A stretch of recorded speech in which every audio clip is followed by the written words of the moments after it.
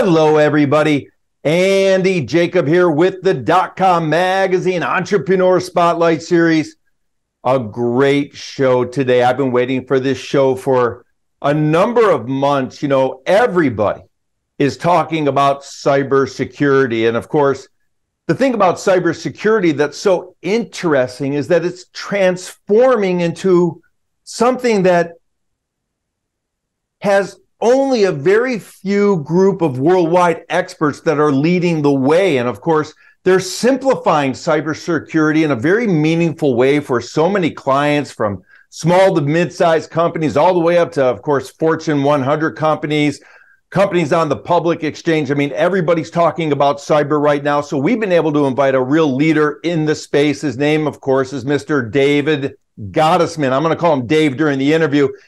He's the founder and CEO of Epic Machines. And of course, he has Epic Cyber. Everybody's talking about it. David, I'm so excited to have you on the show. I'm going to call you Dave. So welcome to the .com Magazine Entrepreneur Spotlight Series. Great. Thanks, Andy. It's a pleasure to be here. Thank you very much. And thanks for bringing me on. Yeah, I love it. Of course, we already spoke about it. I'm going to get my hands on one of those T-shirts that you're wearing. I'm going to probably wear it around, you know, the California area, around Arizona, wherever I go throughout the world. I love it. I love the logo. But let's get into it. Thank you, Dave. You know, here we go. Epic Cyber. I mean, wow, you're doing such great work. Before we get started, though, let's pull the lens back to 30,000 feet. Tell us about Epic Cyber. Tell us a little bit about the parent company, Epic Machines, and then we're going to get into it. Great. So Epic Cyber is a flagship product for us. It is by far the most exciting thing that we've done at this company in our history. And we've got a lot of wood behind the arrow. We've got a lot of really smart people thinking this through. And we've got a lot of people in the market who are very interested in it. And it's really driven by this idea of transformation. And I'm going to do our best to stay away from these cliche buzzwords and things like that. But transformation really is three things. As customers transform, number one, they're not working at the office. They're working from anywhere, anytime they feel like it, right?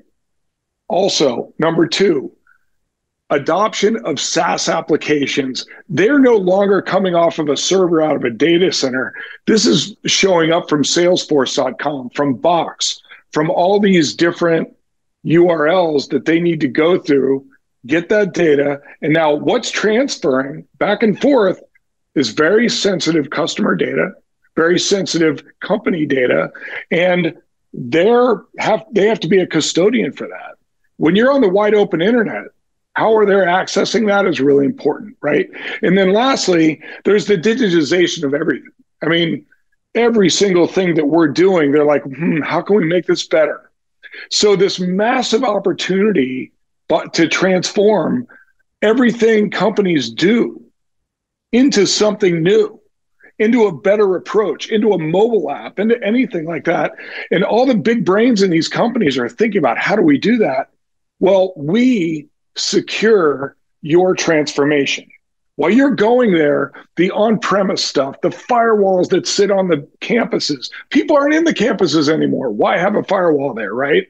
Like, these are the things that people start scratching their head and going, you know, that's a bit inefficient, right?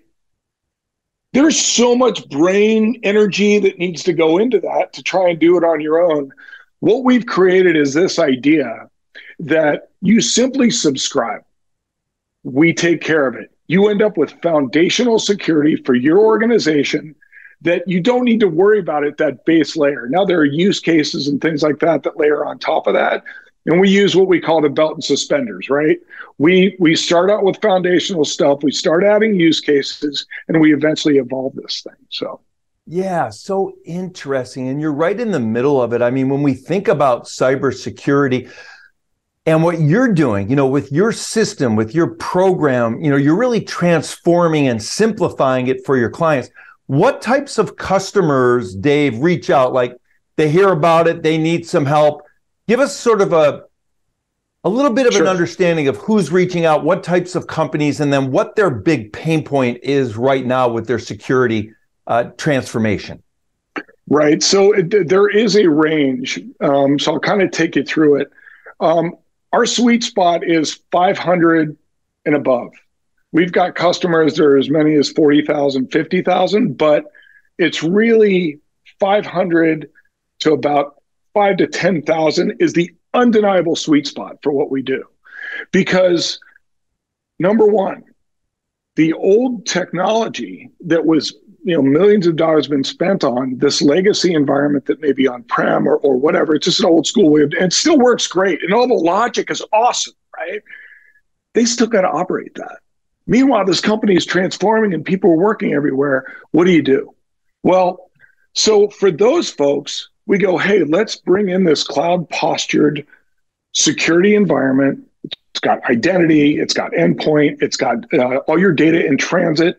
It's fully covered and protected. Your users at a very foundational level are protected, so you can focus on that.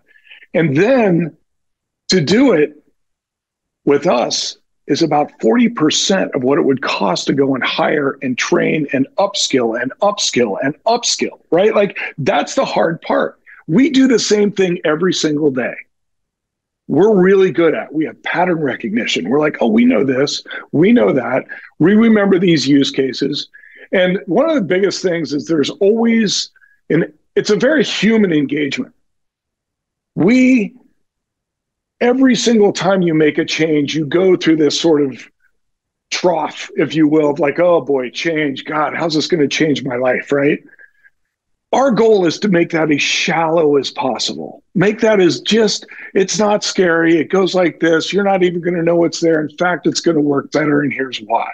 You're not going to be backhauling. I'm sorry, I don't want to get too technical, but it's very like, it makes it really easy. You subscribe, you're up and running, you go through some transition, and then next thing you know, you're starting to you're adding operational excellence, you're integrating with other things and automating. So anyway, that's kind of how it works. Yeah, I love it, Dave. And of course, for the people watching the show that want to go deep, that want to really, I'll call it get into the weeds, but really know the nuts and bolts. I mean, reach out to his team, reach out to Dave and his team, because they can go as deep as you want to go. It's really fascinating. Now, let's talk about human error, because we have preemptive measures that you can put into place. There are, zero-day cyber attacks out there. Let's talk about human error. How important or how integral is human error in the problem of cybersecurity and cyberbullying and hacking and the like? Yeah.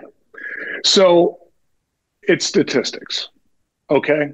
If you have a 3% hit rate on sending a message to someone who's going to click on it and open it up on their machine, you've got 1,000 employees. You do the math, you're going to get hacked. It only takes one, right? You cannot allow for that. And why does it happen, right? Well, maybe the machine that's being used hasn't been updated in a while. It's got some vulnerabilities that the hackers know about, but has not been protected. And, these folks in IT, which is, by the way, a very thankless job. Security is a very thankless job. No one thanks you, hey, I didn't get hacked today, right? So they're trying to keep up. They're rarely getting the funding that they need for the workforce that they need. They're going to make do with less than they think they probably need to operate. The second that one of those machines ends up being compromised, it can roll up. It's ransomware. And if you look at the numbers in ransomware, billions, okay? And it happens all the time. It happens in government. It happens in like, it's not just technology companies, because Silicon Valley, like, I feel like everyone's somehow a technology company here, right? But if you look at the financial orgs, you look at manufacturing, you look at utilities, all of those folks have these problems, these Internet of Things. They've got thermostats, they've got an Alexa, whatever. Like, there's always a way to get into that operating system and do something if you want to. And the key is like, how do we build this protection layer? So from a human standpoint, when they're like, oh, yeah, I want that Starbucks card for $100, and they click on it and they launch some application. And if you send it to a company that's got 5,000 people, someone's going to do it, right? So, yeah, so interesting, Dave. We think about it. We think about what I call the bad actors. So let's talk about that. Where are they coming from? Is it mostly outside the United States? Are there certain countries that we can sort of label as the quote unquote bad actors, or is it just so prolific that it's worldwide and you just don't know where the attacks are coming in from? So we did a partnership with the FBI a while ago, and they had some great slides. They had this slide of this Lockheed Martin jet built by Americans, built by the United States. And then another, and I don't want to name countries because I don't want to make enemies, but boy, that plane looked the same. And they came out with it a month later, right? So this information being taken from Lockheed. The biggest ones that we're seeing, and probably the most powerful, are these state-funded entities. And, you know, you're looking at the typical, right? It's China, it's Russia, and, you know, a number of the other, what we would refer to as hostile nation states. And what they're doing, and this is, you can see this, they're extorting money, and that money many times is actually going into military weaponry, including nuclear, right? So this is actually a very, very important thing that we are doing. And one of the things that, if I could go a little deeper into like sort of the people that we attract and the people we bring in around the team, a lot of the people that are coming from this trade school called Acuitas. And we'll have some reference links on our website. If you go to epiccyber.com, we'll have some links to that. They're ex-military. What better type of person who has made the ultimate sacrifice and now they want to get into this business? They go through this trade school, and we're bringing interns through this all the time. It's how we're getting the best and brightest. And their approach to the world is really, really, it really suits what we're trying to accomplish here. So. Yeah, I love it. I want to get into the team in just a minute. It's a fascinating approach that you have. And of course, military guys and gals, they see what's happening and the money goes in ransomware. And then, like you said, it goes into the hostile country's military. I mean, that's just scary stuff. It is scary. Let's talk about what an integration looks like. Somebody reaches out to you, they hear what you're doing, they're watching the show, you know, the word, you know, is out about Epic, of course. What's the integration look like? How long does it take to really buckle up a system for a company? So I have to say, just so engineering doesn't punch me when this is over, it depends. Okay. But our process is this. So we start with a readiness assessment. It's a health check, right? We go and say, let's take a look. It takes about 2 hours. Then we go to the value assessment. We understand what are the tools we're going to use, how we're going to integrate, what's this subscription going to end up looking like. We do some internal due diligence, takes a couple more days, and then an architecture workshop. We create this artifact. We're like, here you are today, here you are in the future, and this is why we believe you've covered this huge surface for attack is now this big, right? We still need to worry about something, but a lot of this stuff is now gone, right? So we keep moving there. Then we do we prove the value. We go through the transactional documentation, make sure we've got all that taken care of. Then we do an integration map with hands-on keyboard. Our engineers are actually hands-on keyboard. We're doing configurations, and we're making sure that there's so much nuance and like the teams of developers, the internet of devices that you can't put applications on. We need to make sure all that stuff is covered. And then we do the cyber readiness posture dashboard, take a look at that. And then after all this is said and done and we deliver it, we make sure it's audit ready. Wow. I love it, from, you know, readiness assessment all the way through hands-on keyboard and beyond. It's a great approach you have.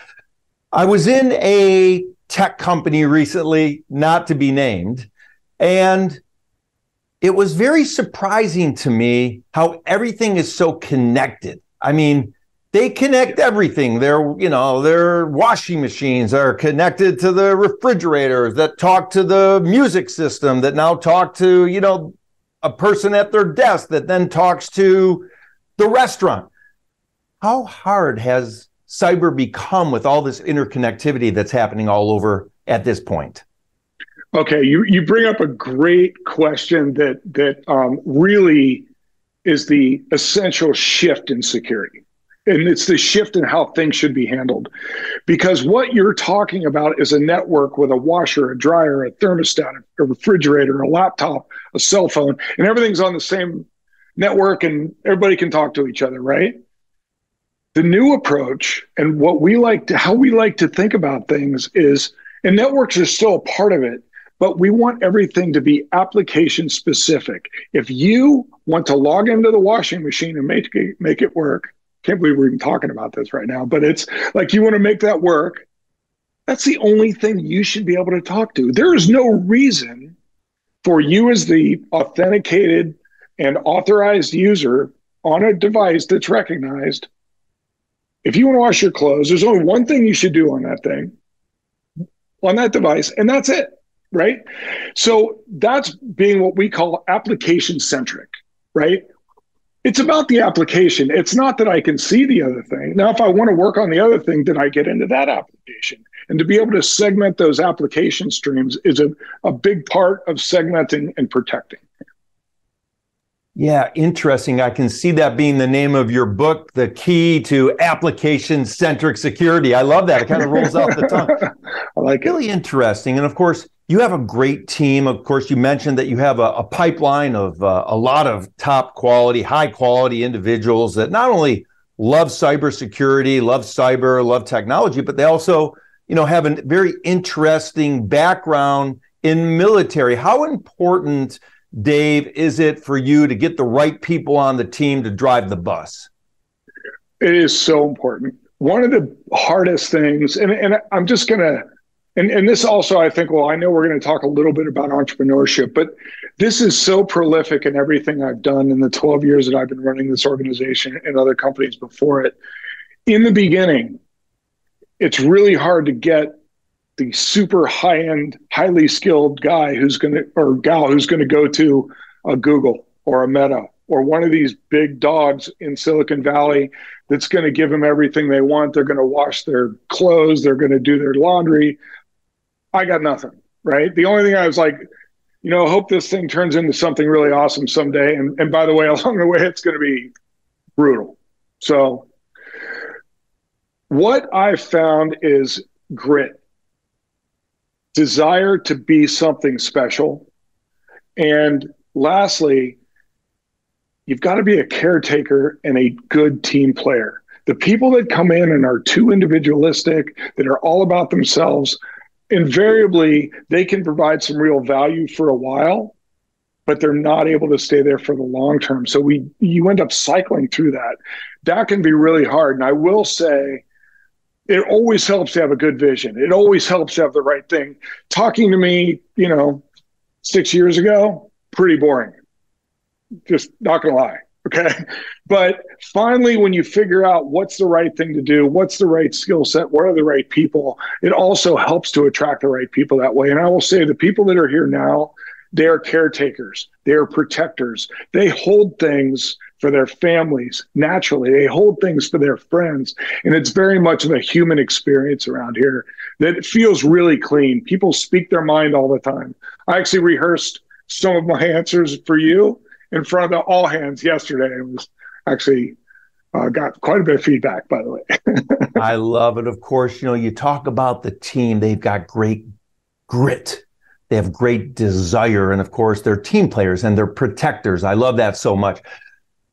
Let's give some advice to the younger entrepreneurs watching the show. Before we get into entrepreneurship, I want to talk about some basic things that anybody can do to protect themselves online. Are there some certain guidelines? I know I'm throwing a little sidewinder in here, but just at the top of your head that a regular person that's not highly involved in the tech part of a business that really just wants to protect themselves the best they can, are there some certain guidelines or rules or some facets of their life that they can protect very simply according to, sort of the epic cyber protocol that you've put into place? Sure. So I think just at a human level, on a daily basis, I get text messages asking for whatever, right? Like log into your Netflix account. Never, ever, ever click on a link and put in username and password. Don't. If you want a username and password, go to the site, go to the app on your phone, make sure you know where you're going. Secondly, someone calls you, and the thing is, some banks still do this. Be like, look, I don't know who you are. I'm not giving you any information. And yes, it's inconvenient and all that kind of thing, but don't give away your banking information when someone calls you, even if it's your banker. Like, I'm just like, no, like, how about I call you? Right? Like, I'm going to go to the website. I'll go to this. Here's this number. I'm going to call that number. How do I get to you from there? Right? Something along those lines to just make sure, because this stuff is getting hit all the time. And it goes back to the statistics, right? These hackers have got 1 million people's phone numbers, and they're just blasting out text messages, and they're going to get a sucker probably every time because of just simple math, right? How many people are going to do it? So anyway, just some thoughts.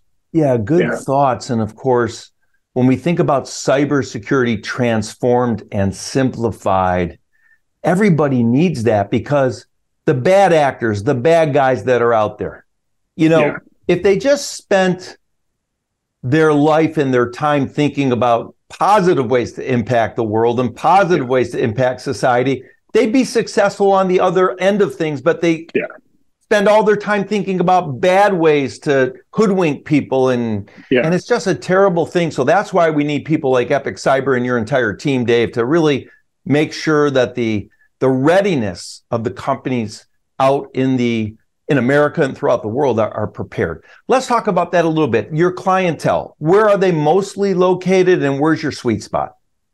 So most of the clients that we have, so we're a 24/7 shop. We've got coverage, follow the sun, but most, just because of our gravity, we're here in the States. These are the people we know, these people that we started working with over time. Most of them are here in North America.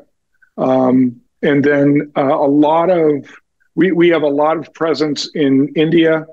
And these folks they're categorized, they're doing contracting, or they're a small office, or they're, some other element that is treated slightly differently. There's a lot of things to think about, global routing and things like that. But the majority of the gravity and our focus at the moment is around American businesses.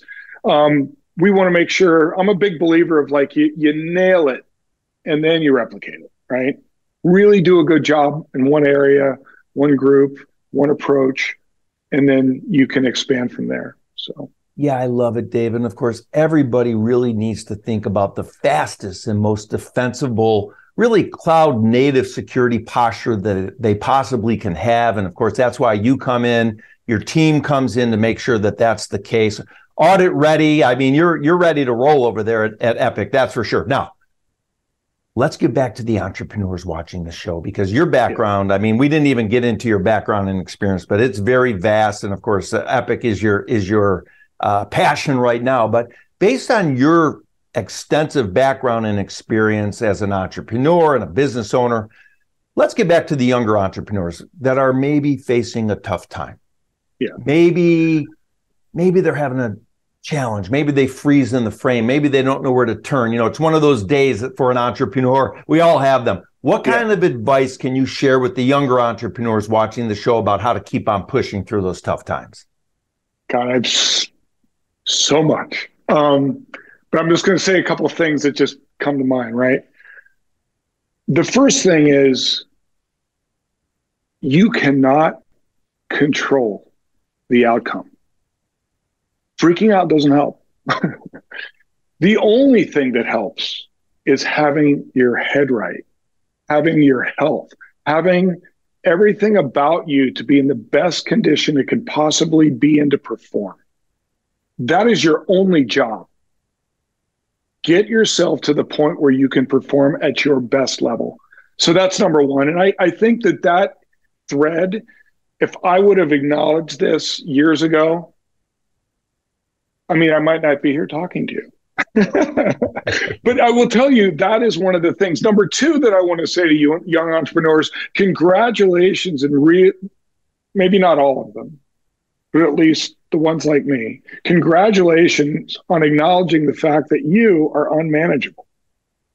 You might even be unemployable. So this is a survival strategy.